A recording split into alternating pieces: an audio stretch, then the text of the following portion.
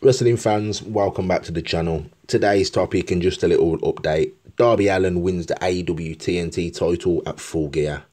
Darby Allin has a bright future ahead of him in AEW, and he reached a big milestone in his career at Full Gear. Allin is the new TNT champion. Cody Rhodes and Darby Allin have quite a history with each other considering the short span of time AEW has been open. During their match, Cody Rhodes didn't finish Darby Allin.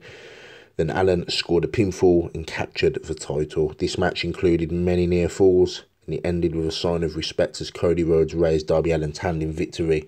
This was after Cody presented Darby with the title. Then Taz came out, cut a promo on the new champion. The emotions, hugging and tears. Brian Cage put Allin through a window screen of a car and tried to smash his arm in a car, but then Will Hobbs ran out for the save.